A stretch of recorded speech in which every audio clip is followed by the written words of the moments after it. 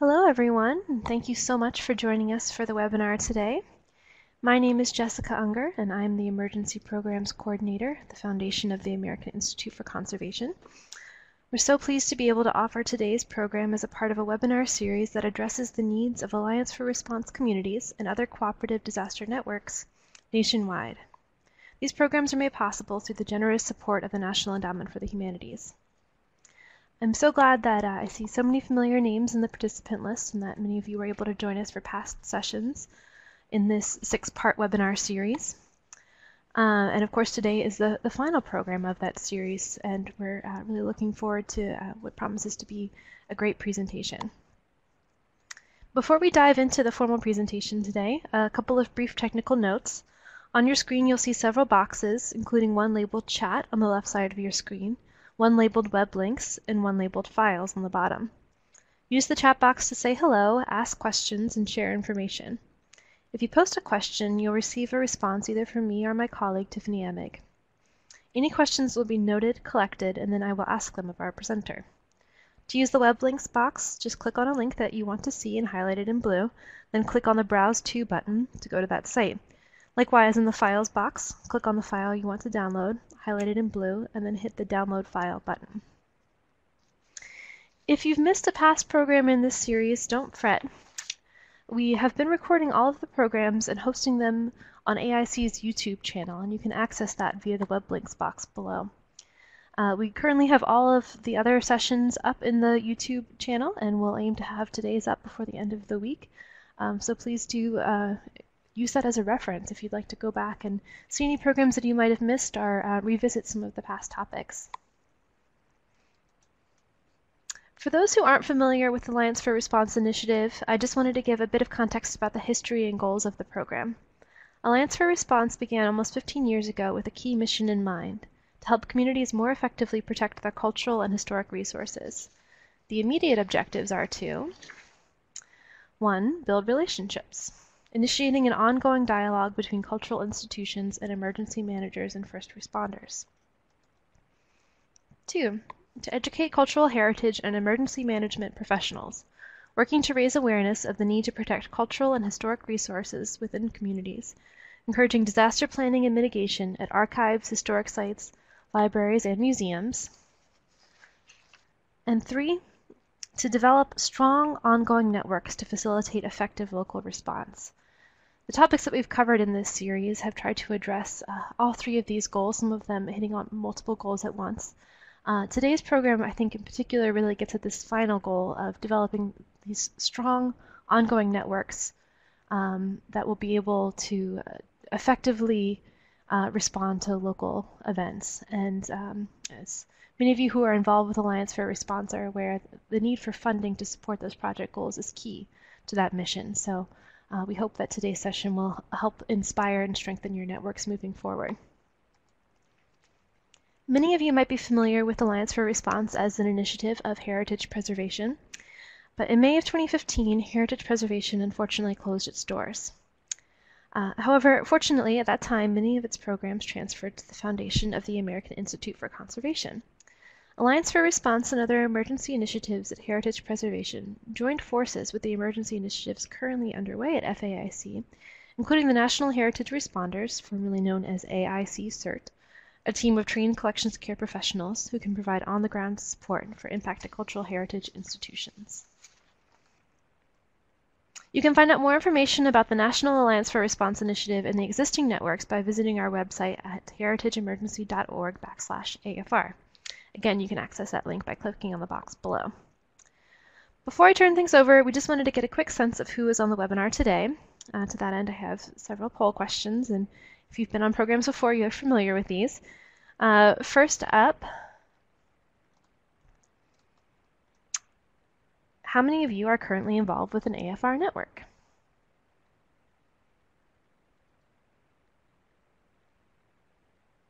Great, so it looks like about 2/3 are, around 1/3 aren't. The shifting a little bit. Perhaps more are than not. But that's great. Thank you all. Okay, for those who are involved with AFR, Do you know of anyone from a network outside of your own region? So how much connection is happening between the current AFR networks? Great, similar responses to the past program. So um, a small majority of you are in contact with each other. We're hoping to continue those connections. Great, thank you. And then finally, if you're joining us from within the US, we're curious to know what region you're from. So note that these are slightly different regions than some of the earlier sessions. So find your states to indicate which region you're from. Great, as always, we're seeing a lot of representation from the Mid-Atlantic and Southeast. Great. Thank you all. Again, we really appreciate that. It's helpful for all of us to know who's on the session, but especially for our presenters to know who they're talking to. So really appreciate that. So today we're incredibly fortunate to be joined by our wonderful presenter, Ellen Gorham. For the last 5 years, Ellen has served as the manager of disaster fundraising for the American Red Cross. In this role, Ellen is responsible for leading fundraising in response to large domestic, international, and disasters across the organization, as well as the application of fundraising policies, regulations, and disaster statistics. During her tenure, she has led fundraising campaigns for Hurricane Matthew, the Louisiana floods, Superstorm Sandy, the Nepal earthquake, and dozens of other disasters, helping the organization raise more than $500 million in response. Ellen has nearly 15 years of fundraising experience. Prior to the Red Cross, she was a senior consultant with CCS Fundraising. Here she led major fundraising efforts for the Maryland Hospital Association and the Baltimore Symphony Orchestra. Ellen also directed field operations for 2 U.S. congressional campaigns and was a World Teach volunteer in Hunan Province, China. When not being on call for disasters, Ellen enjoys spending time with her family and friends, outdoor sports, cooking gourmet dinners, going to concerts, and watching her favorite sports teams, the UNC Tar Heels and San Francisco 49ers. Ellen received an MPA from the Maxwell School at Syracuse University and a BA in journalism from UNC Chapel Hill. She, her husband Chris, and 1.5-year-old daughter reside in Silver Spring, Maryland. With that, I will turn things over to Ellen, and thank you so much for your time today, Ellen. Thank you, Jessica. That was a very kind introduction. And hello to everyone out there. I hope everyone can hear me well enough, although we did some volume testing before I started. But I'm here to just talk about what I do, and I'm hoping that that will translate and help you all out in the future. So here's just our agenda today. We've got between 30 minutes and 45 minutes of a presentation. I think it will depend on how many questions you might want to ask as we go along or even at the end of the presentation. I'm going to spend a little time at first just giving you a background of the American Red Cross.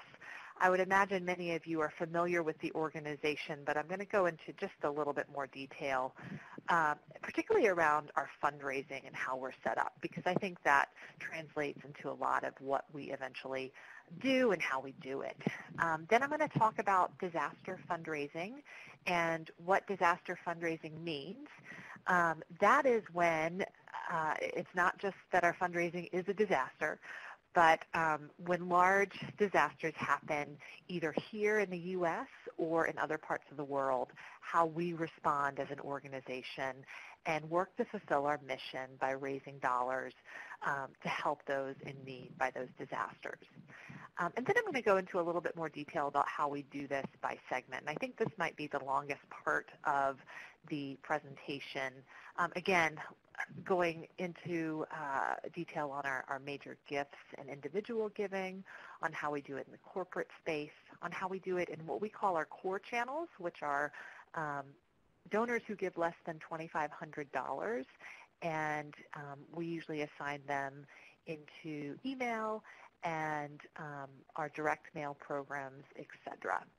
And then last but not least, we'll touch on stewardship because that is very important. So I'm going to dive right in, and I hope you enjoy the presentation, and again, I hope it's helpful. So our mission, we just updated our mission statement about 3 years ago. But here it is, plain and simple. We help people, and we try to prevent and alleviate what could potentially be human suffering. And the American Red Cross is part of the global Red Cross movement. Most every country around the world has their own national Red Cross or Red Crescent society. And we are one of many of those organizations and one of the strongest. And our services are straightforward. I'm sure you're well aware of what we do in times of disaster. And you're pretty familiar with our blood services. That makes up a large chunk of our organization. And again, the wonderful volunteers who give blood. We provide around 40% of this country's blood supply, as well as platelets, plasma, and other blood products.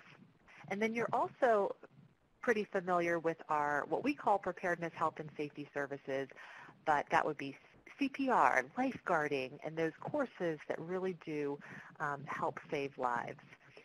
And then we have our international services component of the American Red Cross, and it's a smaller portion of what we do, even though, of course, the world is very large. But we focus in 2 areas now. The biggest is in disaster preparedness. So we partner with a number of countries around the world. And then we also have a small health component, and that is our measles initiative. We're part of a UNICEF and UN Foundation project that aims to eliminate measles around the world. And so we support that initiative. And then the last is our service to the armed forces. And our goal here is to support military families through emergency communication efforts, through our Holiday Mail for Heroes program, and through other projects that directly support our military and our military families.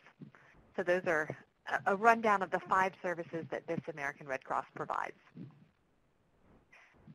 And then this is just a snapshot of how the American Red Cross impacts others. 180 times a day, our workers, 90% of whom are volunteers, are helping a family affected by a disaster. You all are familiar with how we help after large disasters, but every day we're helping with home fires across the country, and we respond to nearly 64,000 disasters each year, providing support locally, and then we really ramp up when a large disaster happens. In fact, it's been quite busy over the weekend. We have, and now we continue to help after those deadly tornadoes out in Georgia, Mississippi, and other parts of the Southeast. And then again, another snapshot of some other figures. Okay, so now jumping into fundraising. We have, as an organization, we have, let's see, around 400 fundraisers across the country, and we have an annual fundraising goal of approximately $500 million. And this is how we see some of the revenue come in by those lines of service I showed you. So most of it comes in fairly general, and then the orange shows that we raise in non-disaster times a good amount through disaster relief. And then we usually raise additional. That word episodic is when we have a larger disaster and it's restricted to those larger disaster events. And then you'll see the same through international, how that comes in, and a portion also goes towards the specific disaster at hand. So that's really how it comes, and you can see how raising around disasters is pretty important. That orange slice of the pie increases based on the number of disasters that we have each year. And in fact, FY15 for us, so that was nearly a year and a half ago, was actually a fairly slow disaster year, and then it really ramped up in our fiscal year 16, and we're halfway through 17 now, and it's been pretty nuts, I can tell you that. And then this chart just will show you the variance in some of those disasters and how much we are not necessarily dependent, but on those large disasters, but how much our revenue can fluctuate based on large events. So you've got, of course, 9/11. Then you have that Southeast Asian tsunami more than 10 years ago, Hurricane Katrina, Haiti, Japan, Hurricane Sandy, and then our FY16 and 17 will likely be a little higher too because of recent events like the Louisiana floods. Okay, any questions so far? And if you have them, I believe, Jessica, you're welcome to send them to the chat box if you want. Yes, I will echo Ellen All right, on a little that. bit more about Please do drop them in the chat box. Nothing yet, though. Great, thanks, Jessica. So we used to be not one organization. Now we are one 501c3. Up until a few years ago, we had several hundred different chapters with varied programs across the country.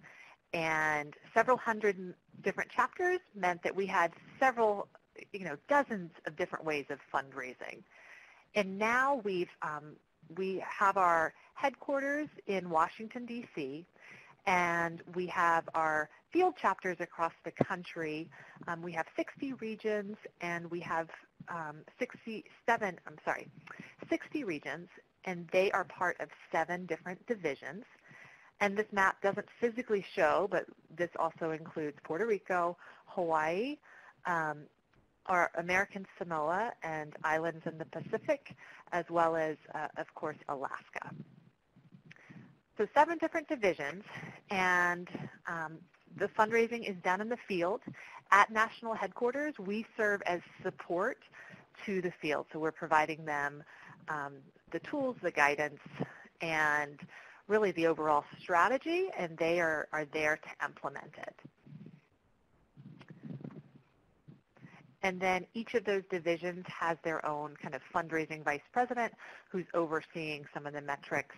And it's, in a way, it's almost like a sales mentality of fundraising, but of course that relationship management is so, so important to us.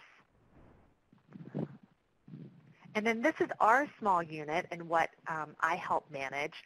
We do have a National Chief Development Officer, and I report directly to him.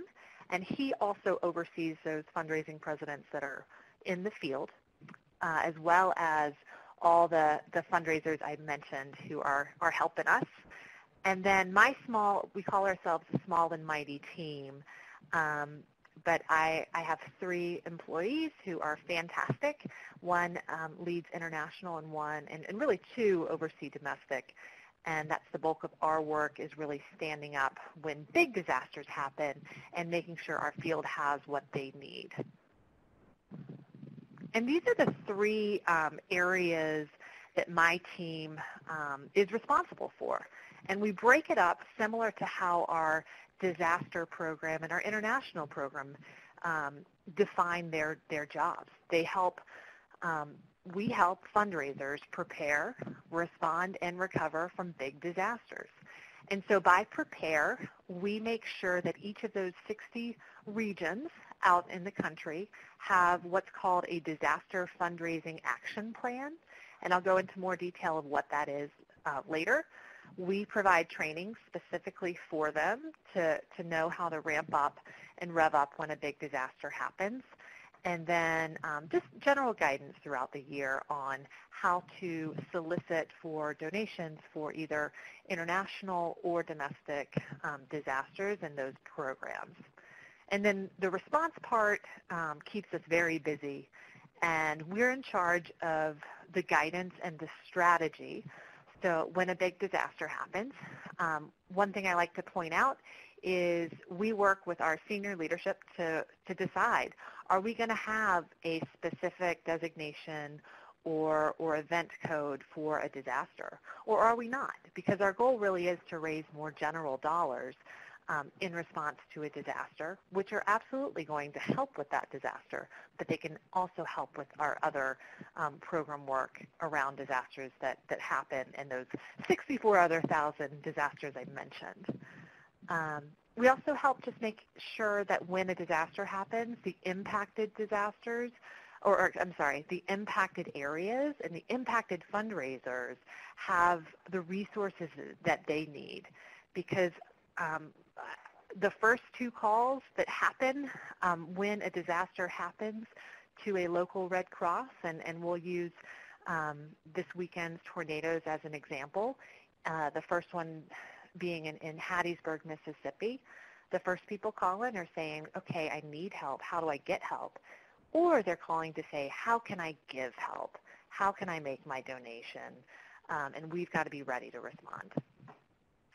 And then by recovery, we work and coordinate on stewarding and providing the reporting that's needed, both from a financial and programmatic side, and we work very closely with our disaster teams and our international teams on that, as well as finance, and then conducting after-action reviews with our fundraisers. How can we get better? This just happened. What can we do better next time? And documenting that so that we can, again, continue to improve and continue to provide the best possible service to our donors, to our partners, to other fundraising prospects when that disaster happens. Because it all happens fast and furious. So I like to show this to give a better example of what it really means to be in crazy fundraising mode. These are a couple of different tactics that all come about when a big event or emergency happens. And our goal is to make sure that these are organized and kind of set up in a certain timeline so that you don't get caught in the fog and the haze of having too many things come at you at once and you stall. Because when you do stall, that means that you're not able to do your main job, which is to be talking with donors and prioritizing funding opportunities so that we can raise what's needed for the disaster at hand. And so those fundraising action plans I talked about have these items and others listed and how to go about updating them or tracking them when that disaster happens. And this is just a slide to kind of reflect on the objective of our organization and others when a disaster happens that are in this humanitarian space. One, our objective is first to help cover the cost of the disaster response and kind of our portion of what that is. Each of our disasters, when they happen in the U.S., has a number associated with it, and it really depends on the amount of homes impacted and the amount of service that is needed by the Red Cross for those impacted individuals and families. Internationally, it's a bit of a different story because, like I mentioned, we have dozens of other very strong and less strong national Red Cross societies around the world. And so the response and the need from a country like Japan is going to be very different from a Nepal or from even the Philippines. And so it really depends on where the disaster happens and what's needed. And we have to wait on that before we can raise money and send it to that organization. The American Red Cross as a whole does not and has not asked for help from other national Red Cross societies since, I believe, Katrina, and even then we didn't necessarily ask for direct support because we are able as an organization and as a country to supply what's needed. But the second that deadly earthquake in Nepal happened, the National Society said, we're going to need help. We can't do this alone. There are just too many casualties, too many needs. And so we were able to set up fundraising fairly quickly. For that big Japanese tsunami that happened a number of years ago, or back in 2011, and this was before I was with the organization, Japan, as a strong country, society, said, you know what, we're good. We have what we need to respond. Even though this is a tragic and terrible event, we have what's needed. And we ended up working out an agreement with Japan because we had so much donor interest that we were able to raise money for that event to support it, but it just took a little longer to make that decision and get it to them. And it's been a very good relationship since then, and we've been able to spend what's needed. All right, so back to this slide, cover the cost. And then, like I mentioned earlier, we want to raise additional unrestricted funds as we can to support the work that we do every day, while our mission and our and the moment and what we do is in the public's eye. And then as we can, following a big event, we, like many organizations, we want to expand our donor base, turn those new donors as we can into annual sustaining donors.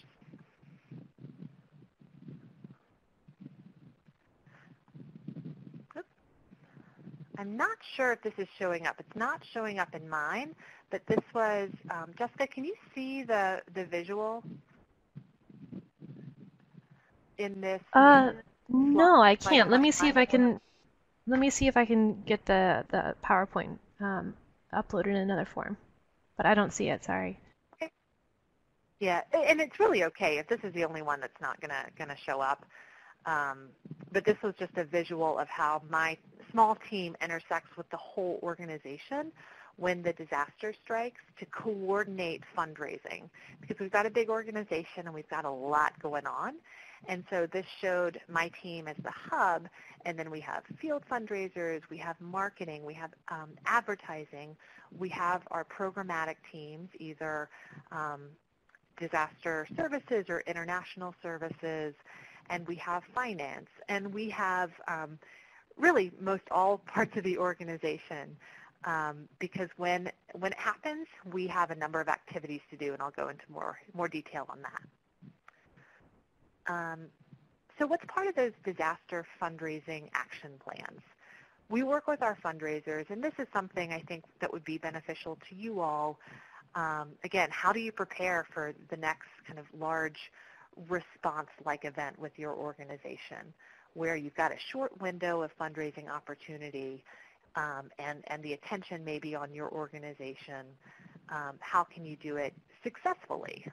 And so we've got we ask our fundraisers to build their disaster list of prospects and donors ahead of a disaster, have those ready to go. Then we look at our portfolio management system that we use is Salesforce, and so they load those lists into it. Before, when we had Razor's Edge, they did a similar thing. We talk about who's going to do what, because there are a lot of actual different jobs or short-term jobs that come up when a disaster happens. And Jessica, I see that you pulled the picture up. At least it's showing up on my slide. Yes. Do you want me to bring that over for others to see? Yeah, sure. We'll only keep it up for 5 seconds. This is what I was referring to. Oh, I missed communications. I knew I was missing someone. Making sure we have the right messaging and the right fundraising messaging across the organization. And consumer fundraising is our, I mentioned the core donor, again, online, email, paid search, our CrowdRise or third-party pages that we have, text to donate, etc. Thanks, Jessica. I think that's all we need. So back to preparing before a disaster. Who's doing what? Like I said, the staffing. There's some extra roles that happen with us. Telethons, third-party fundraisers, in-kind donations can take up a lot of time. People want to give stuff. So we ask that each of our regions assign fundraisers extra kind of jobs as they can, or work with volunteers and other staff to assign those jobs to them or roles so that they can do that and are ready to do that when a disaster happens. And then before a disaster, how are you going to process those extra donations? How are you going to actually report on what's coming in? What's your acknowledgement system? We're all on one system at the Red Cross, but still there are many questions and little things that can bear and bog you down as it relates to accepting donations and processing them correctly to figure out ahead of a disaster. Okay, I'm going to go into the next slide. And just some more on this fundraising action plan. It's about 10 pages. Regions are able to update it as they like, but it has those additional things like timetables. What are you going to do at our day one? What's your priority for day two? So they don't just jump right into in-kind donations and worry about getting lunch for the volunteers, which is important, but maybe they should prioritize on reaching out to the donor, another one of their donors in their portfolio, and asking or requesting a $10,000 donation because we know this disaster is going to cost the Red Cross $1 million. So trying to refocus and prioritize is a big thing. And then it has the different contracts that we use, and it even has contingency plans. What happens, for example, we had a tornado that impacted one of our chapter buildings and damaged it, and so people couldn't physically come into that building. Do you have your list of donors ready and even printed or on a jump drive and contact information that you have that may not be at your office computer if you have a desktop? Things like that.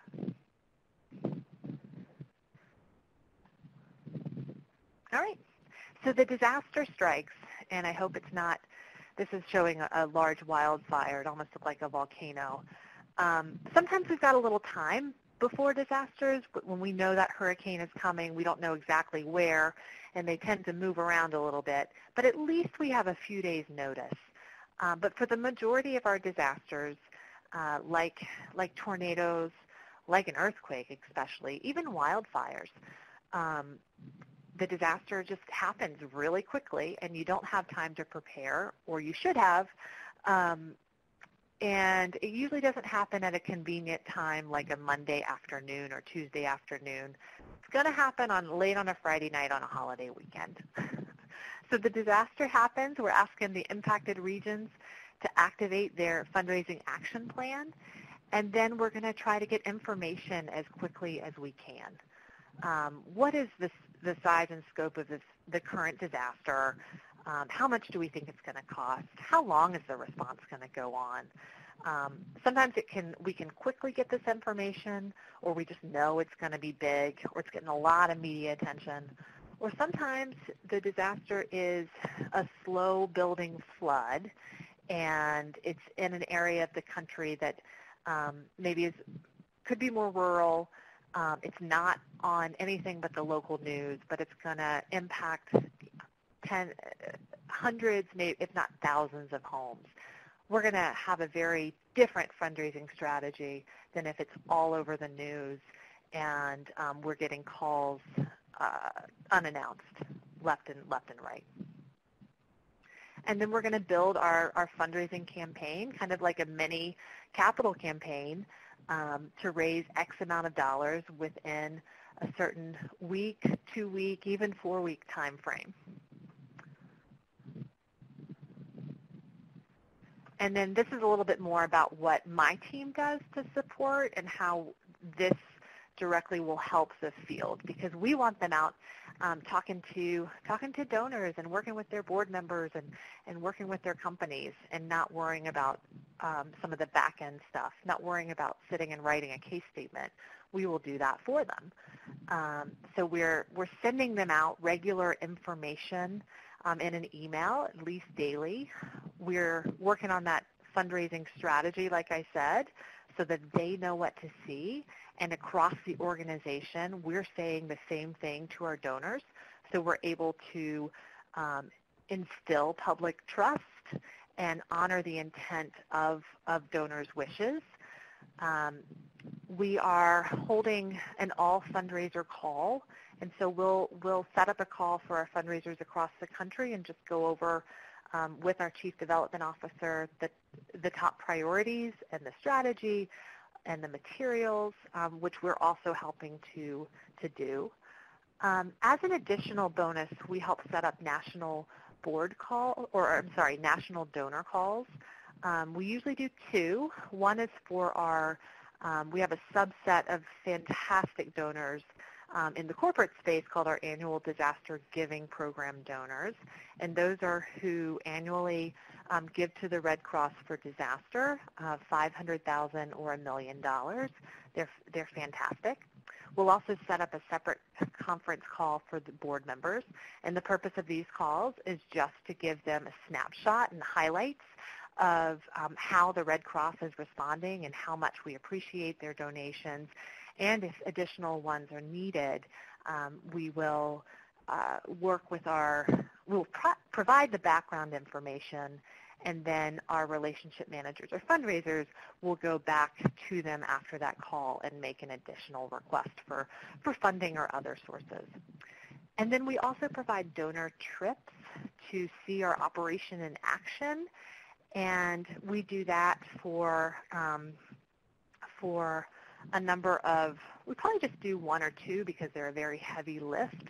The last time we did one was for the Louisiana floods, and we had our national chair of our board come, as well as a number of top donors, and we really worked with them for about 2/3 of a day and showed them all the cool stuff we were doing and how we're helping others. It was a great experience. Whew. And then lots of updates because there's always something new with the disaster. So back to that kind of during the disaster response. What are our fundraisers doing? They are making sure that whatever they're asking for, it's very clear to the donor. I'll give you an example of this. So we have, with the current disasters, we have a tornado operation in southern Georgia, a tornado operation in Mississippi, and another one in Alabama. We have a statewide fund open for Georgia and a statewide fund open for Mississippi. And let's say a donor comes and says, I want my money to stay in Hattiesburg, Mississippi, because that was one of the places that was impacted by tornadoes. And we would kindly say, well, thank you. We don't have a specific Hattiesburg fund set up, but we do have a Mississippi tornadoes fund. And this is helping with our Hattiesburg response. But, you know, the tornado also impacted other areas outside the physical city of Hattiesburg. Our Red Cross volunteers and workers are crossing county lines and really making sure that everyone has the services they need. Are you okay with giving instead to Mississippi tornadoes? And usually the donor says, yeah, I understand. I totally get it. So that's what I mean by the clear fundraising language and honoring donor intent. And then we've got progress again. My team works and tracks what's manually entered into Salesforce to have a whole national picture that we will present even to our CEO, Gail McGovern. And we're able to track that progress daily through reports. And we can, again, shift our strategy as needed. A good example, again, recent. We ended up, we weren't planning on holding an all fundraiser call for this disaster because over the weekend because, you know, we were getting a good response. We knew our fundraisers in the impacted areas were doing a lot of work and holding telethons and raising what was needed. But we looked at our first report, and the number of asks that were in the pipeline were not as high as they should have been. And so my boss said, let's hold one of these calls. And we did, and the ask doubled just in one day, the total amount that was being asked for. So things like that is how we help in how we monitor what's going on across the organization. Not sure if you have that ability to do that at that quick of a time frame, but you may. Excuse me, I had to get a sip of water. And then we are, like I mentioned during the disaster response, we are trying to manage those relationships. We are engaging our donors through either donor trips or observations locally.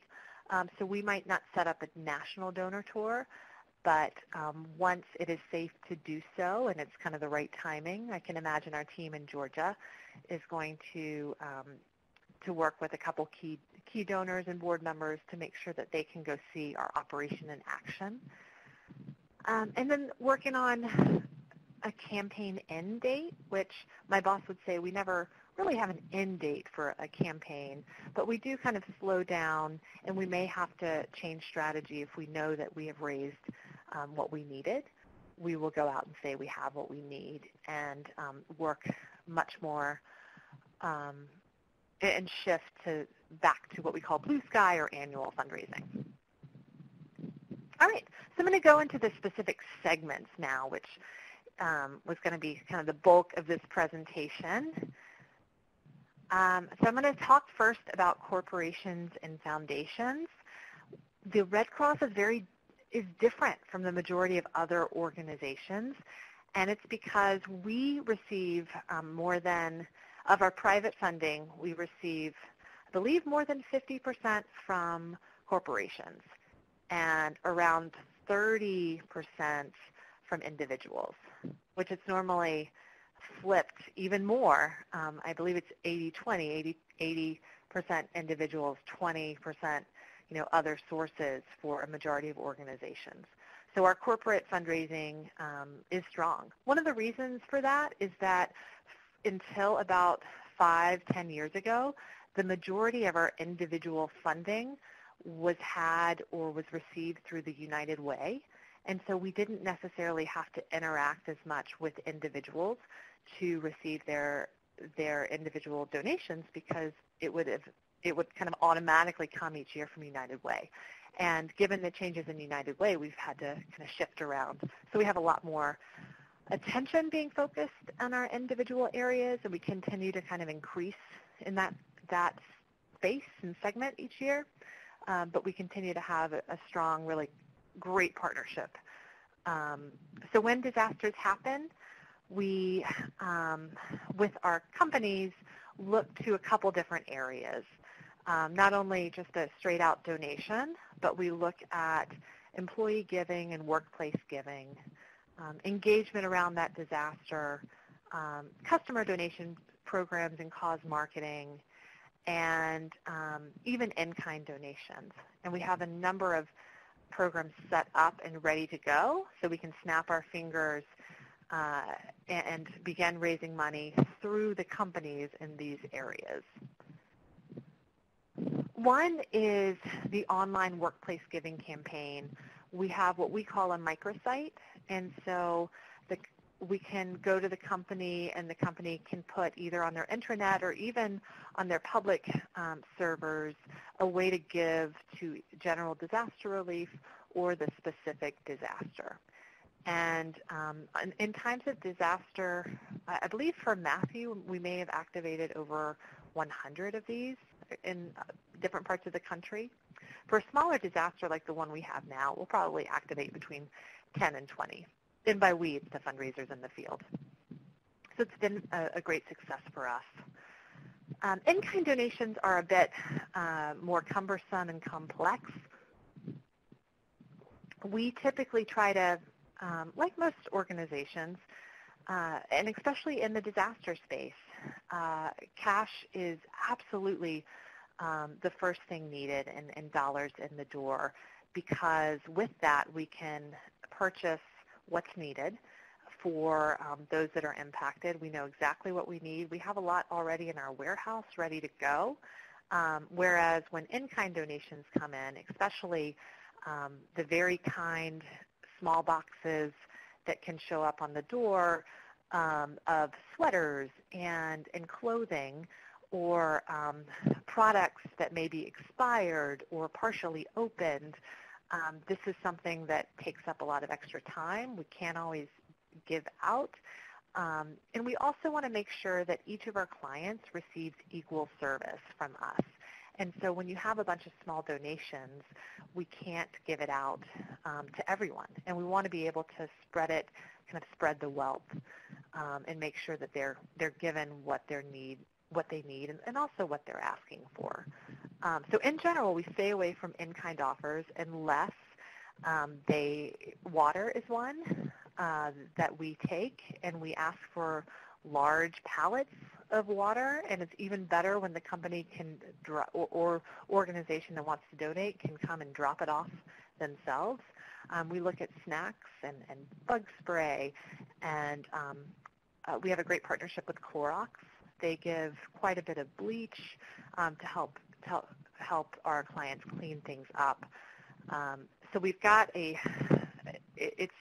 once in-kind donations start, it's kind of hard to stop or put on the pause button, but we do have good messaging as we try, and we work with our fundraisers to make sure that they're accepting the right in-kind donations that are requested by our disaster teams or not.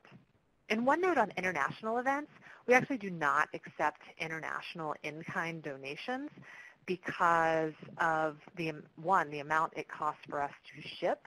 We have 3 warehouses located across the world that we pull supplies and culturally relevant supplies from.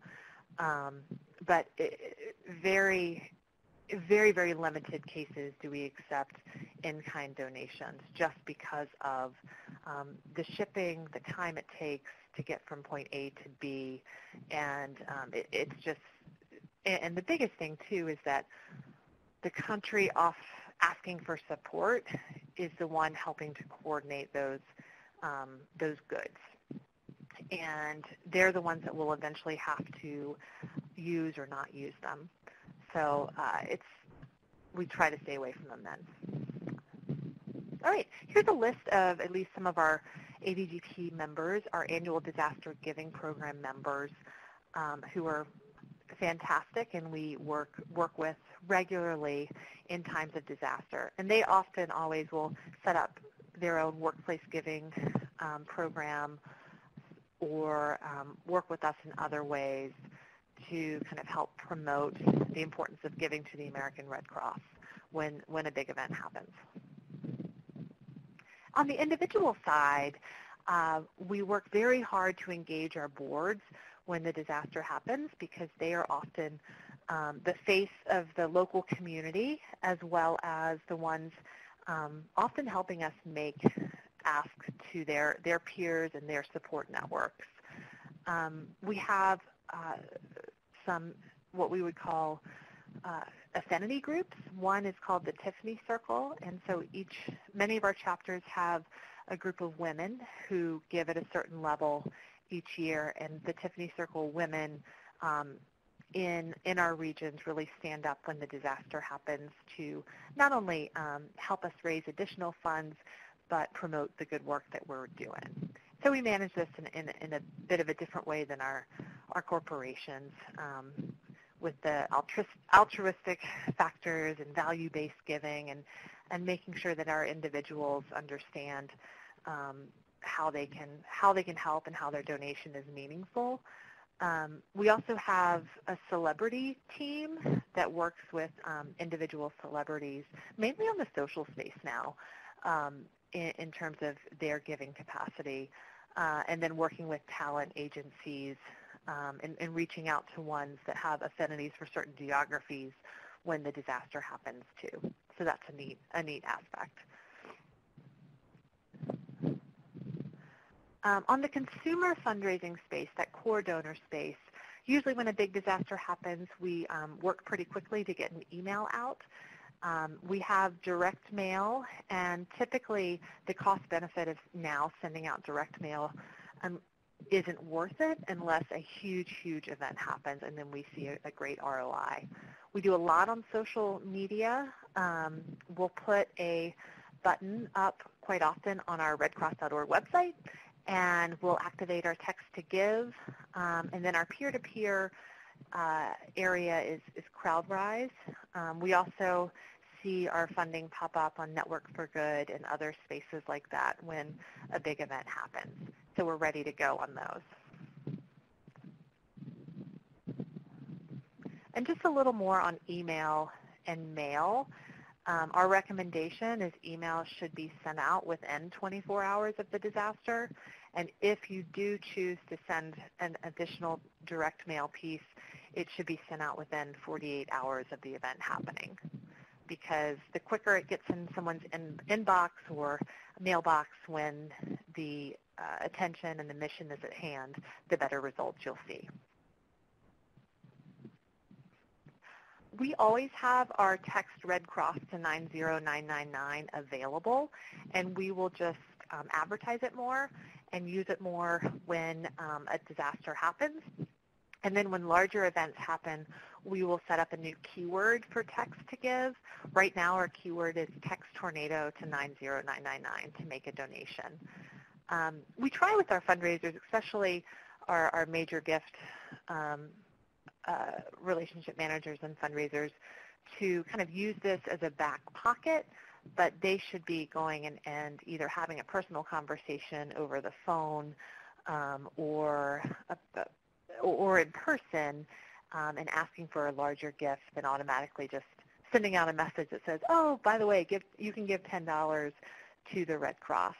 This is more for our everyday and fantastic core donors who give at a lower level, as well as for others just to use, to share, and the donations absolutely help us when that disaster happens. Telethons, we usually hold them in the impacted areas because it's a great way to raise awareness and raise funding, but we do evaluate them, and we ask our regional chapters to evaluate whether or not the ROI is there, because a telethon just takes a lot of work. It takes a lot of volunteers. It takes a lot of time, especially at a time when there's heightened activity going on.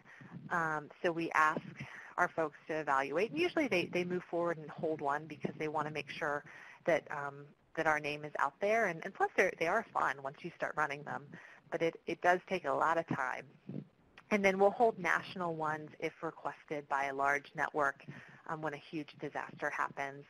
During the floods in Louisiana this past summer, we worked with Raycom Media, and we held a multi-state telethon. It wasn't a national one like the one we did during Hurricane Sandy.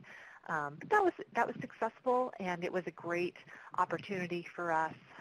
But it did raise, it was very time-consuming on at least, I would say, 30 of our staff at national headquarters and in the field to take on. And the cost benefit was eventually there, but not in the same capacity of our NBC telethon during Hurricane Sandy, which was a fantastic success and raised millions of dollars and happened very quickly. So just a couple examples. And now kind of the last part of the presentation, and thanks for listening to me, around donor stewardship and maintaining and ensuring that trust with the donors. And continuing as we can to build those relationships, enable that annual support for the organization. We work on this by providing 3-month, 6-month, and 1-year reports for specific large events and work internally here to produce those. We incorporate some of those new donors into the annual fundraising plans and the portfolios of our relationship managers and fundraisers. And then sometimes we'll hold events and thank you events. We use our volunteers. There are a number of ways to continue to engage that donor following the event and get them to either learn more about how we're still helping those donors after a disaster, or I'm sorry, the clients and the people that we're serving after the disaster, or managing around what what we're doing in the stewardship space to talk about our other programs so that they get to see and feel how the Red Cross is helping either in their community across the country or around the world. And just an example of one company or one donor that started as episodic and then kind of branched out, Nationwide Insurance. They gave a response to a large event years ago, and we were able to talk them into joining that our annual disaster giving program because they wanted to help not only for that event, but for future events to come and help us be ready so that we had the funding we needed before that disaster happened. And then we expanded, and now they're hosting blood drives for us. Some of their employees are taking our first aid and CPR courses. They're helping to fund blood mobiles now in some of our communities. Some of their management serving as board members. So this is a great example of a way that we're able to broaden that gift and make it sustaining. All right, that is it, you all. That's the thank you for listening and joining in. And now would love to take your questions. I already see one from Miranda. Are there any specific strategies you use to expand our donor base that you think would work well at the small local level? I guess let me think. There are a couple. The main strategy is just to, one, make sure, and this sounds so simple, but in everyone's busy life, we ask our fundraisers to come up with stewardship and moves management plans for specific donors after they've given to an event.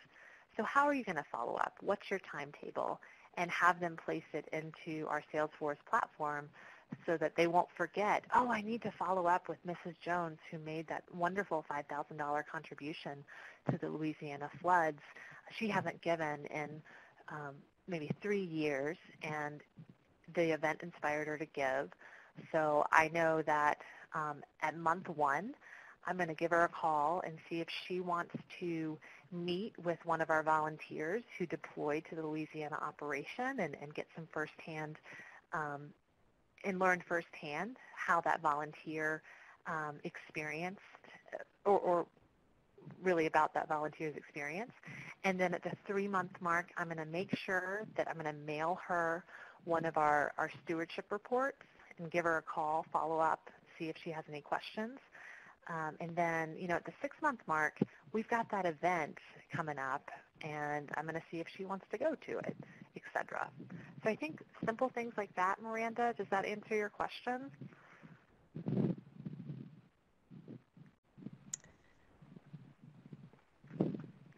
Great. Are there any other questions?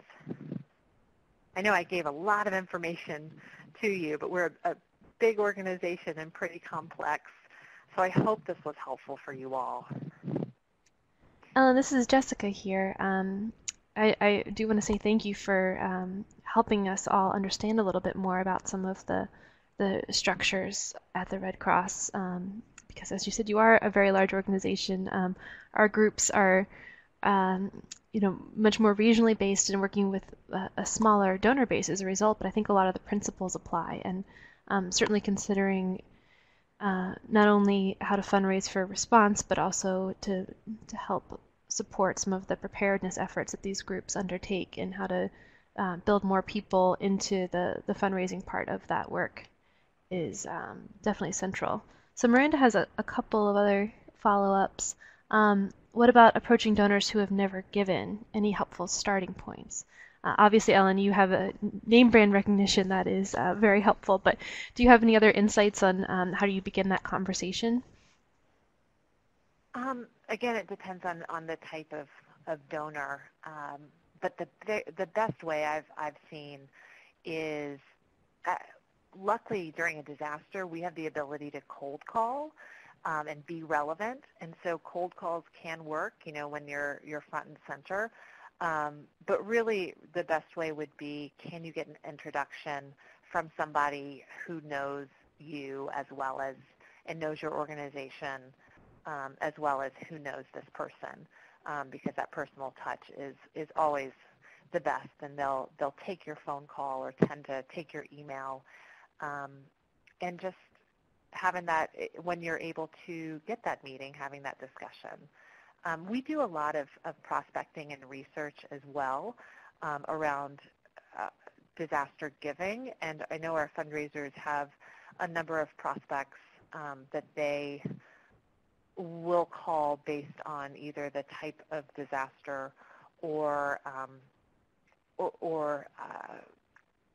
some other affinity, such as we have a list of alumni from certain areas that we'll pull. Right now, I would imagine we would pull, and I don't know the university in and around Hattiesburg. Actually, there was a college that was directly impacted, and we would look and see across the country, do we have any current donors or lapsed donors who are alums, and we could reach out to, even though they're in the Washington, D.C. area now. That's another way. That's really helpful. Thank you. And I did want to, if it's at all possible, to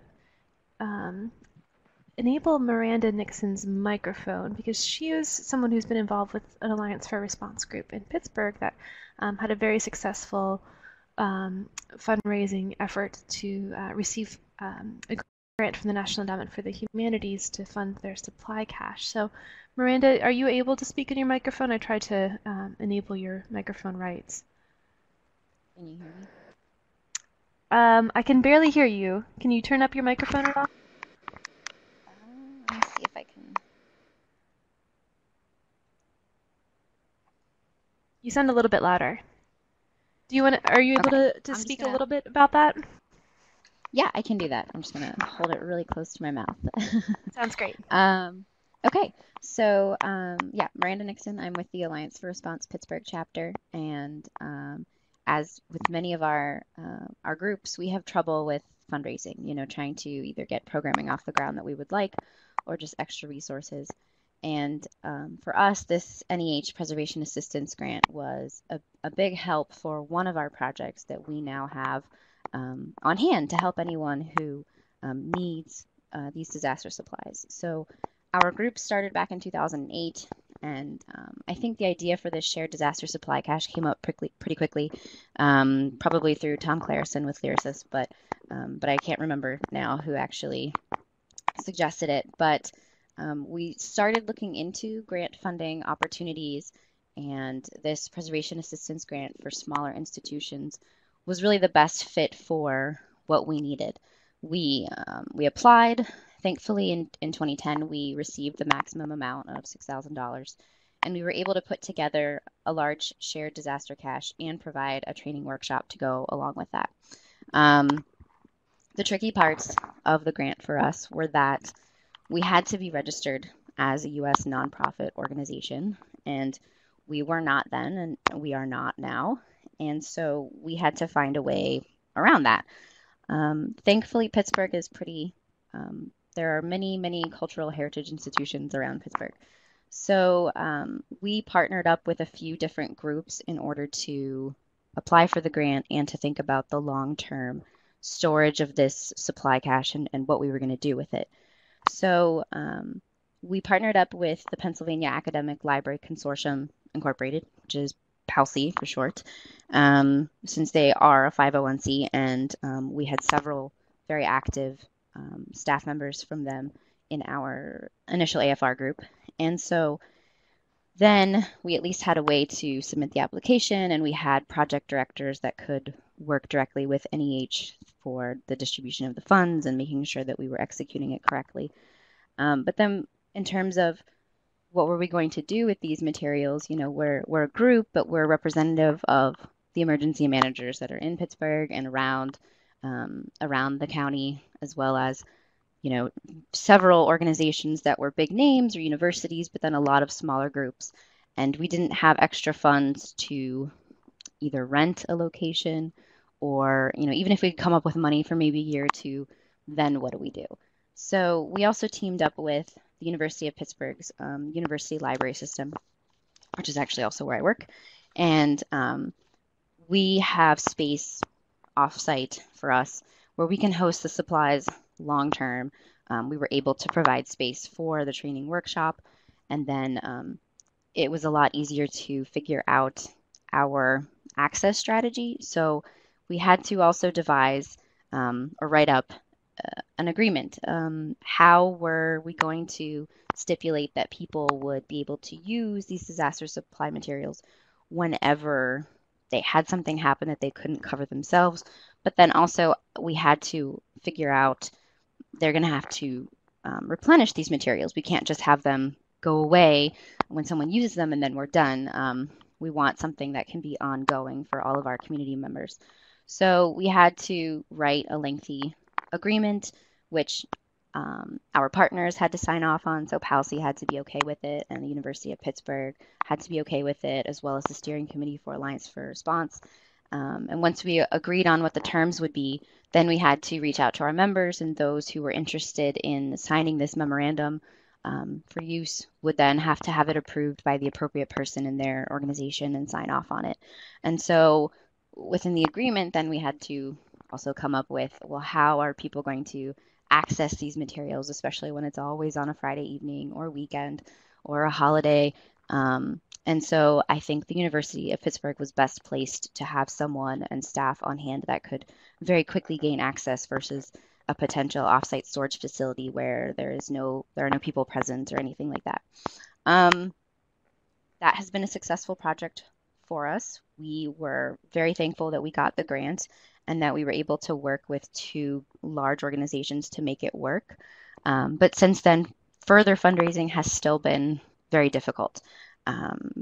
Programs, we try to aim at something that is free for all of our members. Certainly, there's a lot of reasons why attendance can be difficult for anyone, whether that's geographic location or they don't have the staff to cover them leaving, their institution. But also, we like the idea of exploring perhaps trainings where attendees might have to pay a very small fee, but we really, also sort of rebel against that idea because we don't want another obstacle to meeting attendance. So for us, we constantly try to look at further partnerships. Are there local vendors maybe that we can ask for sponsorship for some training or just for meeting space or to pay for the presenter or just meeting refreshments or something like that. So working with local vendors and organizations has become our new way of trying to look at fundraising opportunities, which is why I was asking the questions that I did. Thank you, Ellen, for your presentation. And we did, I think that's the AFR New York City group that has achieved 501c3 status after Hurricane Sandy, and we last year actually looked into this. We were in contact with them to find out what would be entailed in this. Would that actually give us better opportunities to apply for grants on our own without having to have these partnerships? But really the feedback that we got was that don't attempt it. It's extremely problematic. So we've had to look into other directions to try to make these programs and trainings work. So. Great. Thank you for those insights, Miranda. It's really helpful. And I see that we've had another question come in from Carl in New Jersey, noting that many individual and corporate donors who already support specific cultural institutions, they're accustomed to helping those institutions meet their mission, program, and even capital facility goals. So then asking those same donors to contribute towards disaster preparation and planning efforts of the Alliance for Response groups in those regions, which are essentially collectives, it might be a hard sell. So how would you think about making a compelling case to such donors to make additional contributions towards a collective effort? I'd be curious to hear how Ellen might address this question, and likewise if Miranda has any insights to contribute. But I would say that, this is one of the big questions for the Alliance for Response Initiative, because we're not just individual institutions that are trying to make these connections. It's these broader collectives. So whereas it's easier to stay on the radar of corporations and individual donors when you have the kind of institutional presence that a large museum in the area or a library might have. Making sure that people are aware of the existence of Alliance for Response groups, I think, is probably going to be a first step in just, the public awareness piece of it. Again, the American Red Cross is such a well-known name that people don't turn to them in disasters because they are able to do so much good to help. So, I think that, in my opinion, perhaps one of the first steps we need to do is to just all individual AFRs and then here at FAIC to try and raise the banner more for what the overall initiative is trying to do and what these groups are able to provide in terms of assistance following events. Does anyone have anything else to contribute to that? This is Ellen. I'll go. I absolutely agree. Making them aware first and educating. But one thing we have to do quite often is, again, people want to give to that specific disaster and not necessarily our broader mission, even if we do have the name recognition.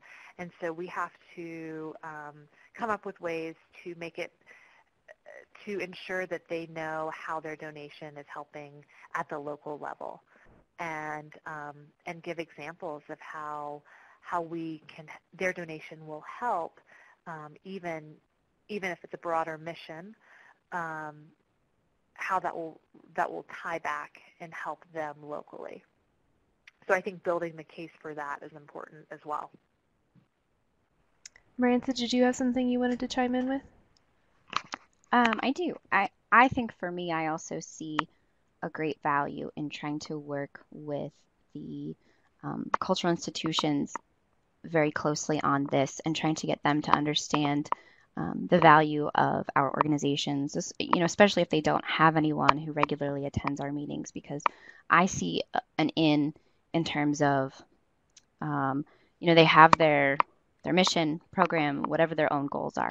If they can start to work in the idea of disaster preparation, any planning, and then perhaps work AFR into that, I think that maybe instead of working with the donors from two different sides of it, it would make more sense to work with them from just the side of the cultural heritage institution, and that seeing if we can form a partnership that way, so that if funds are getting donated to those organizations, maybe some amount of it, not that I feel like this is likely, but maybe some of that could be set aside to, to work with AFR for other disaster planning or something on that front. I know that just within our own organization, at Pitt, that's one way that, in terms of preservation, we try to get people to look at, well, we get donations, to our archives or special collections, what have you. And when they ask for monetary donations, I try to get them to think about, well, there's also the preservation aspect, which doesn't really get mentioned to the donor, but that costs money. So I think that maybe approaching it from that side could also be beneficial, and trying to make partnerships on that side instead of us both trying to come at the donor from different sides, where they're not seeing that, oh, well, why am I being bombarded? But it's really for the same cause. So I think that's a great point, to really be more collaborative in those efforts from the start. We had another question come in from Carl saying that he noticed that some of American Red Cross's corporate donors, like Walmart, Lowe's, even Dell, all can match their business products and services to the disaster response programs of American Red Cross. AFRs probably need to do something similar, since such corporate donors might be more interested in helping a collective than supporting individual cultural institutions. So that's an interesting thought, certainly. Yeah, so actually some of the vendors that we tend to have sponsor some of our meetings, or where we've held our meeting at their facility, those have been vendors that supply disaster response services. or who we've had construction companies who've approached us because they deal with disaster restoration and restoration of historic properties. So those are companies that maybe we wouldn't have thought of before, but they've been great resources for us. Great. Yeah, Well, and to that end, we have the win-win. We have a number of insurance companies, as you saw on that list, and others that are much easier to build partnerships with than someone who may, a company that just doesn't have the affinity or really, I guess, have their employees and others be directly impacted by events, and their products help with them. So true. Great. Well, I don't see any other questions coming in at this point. And I just want to kind of summarize again that, a lot of these groups are certainly working on a much smaller scale, but, I think so many of the principles that Ellen outlined for us are certainly applicable. And I think, in particular, I was encouraged to see that we all, I think, when we think of the Red Cross, we think of response and recovery activities, but to see such a big focus on the preparation side and the fact that you all are able to get support for that and kind of build it into your overall culture of giving as well, I think is a really encouraging example for everyone in the Alliance for Response groups to consider as well. So I hope that everyone else found this content to be as fascinating and as useful as I did. So I want to just say thank you again to Ellen, and of course thank you to Miranda for jumping in and sharing some of your experiences here as well. So Ellen has very generously provided her email address here. So if people have other final questions that come up or things that you think of after the fact, thank you for sharing that, Ellen. I'm sure everyone appreciates it. So I just want to go ahead and wrap up today's session as well as the whole Alliance for Response webinar series that we've put together. And just thank everyone who's on the program today, and thank everyone who was able to join in for other sessions as well, and remind everyone to tune in to the YouTube channel for the whole 6 programs in the series. I'm going to go ahead and pull over a survey link for today's webinar, and again ask you all to just take a few moments to fill out a brief 10-question survey.